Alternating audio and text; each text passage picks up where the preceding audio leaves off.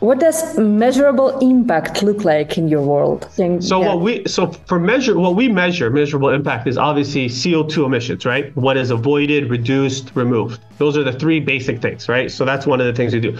But we also measure, because of what we're very innovative. We're a company that's always trying to think of ways to collect data, analyze it, report it. So we measure on our app user engagement, right? How users are engaged.